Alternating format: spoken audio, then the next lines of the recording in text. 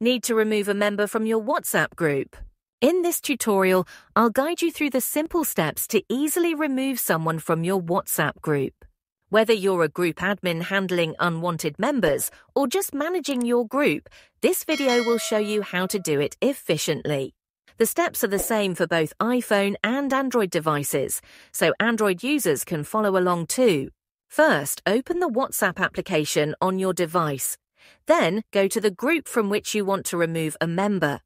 For this example, I'll use a test group I've created for this video. This group has a few members, and I'll show you how to remove a specific one. Keep in mind that only group admins have the authority to remove members.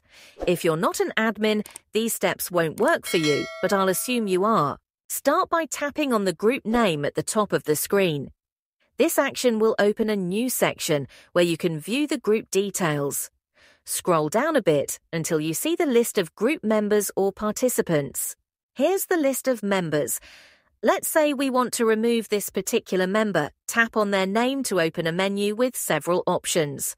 From here, you can make them a group admin, view their info, or remove them from the group. To remove the member, tap on Remove from Group.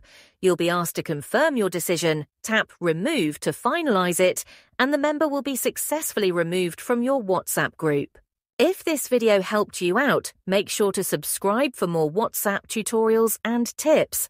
Thanks for watching, and I'll see you in the next video.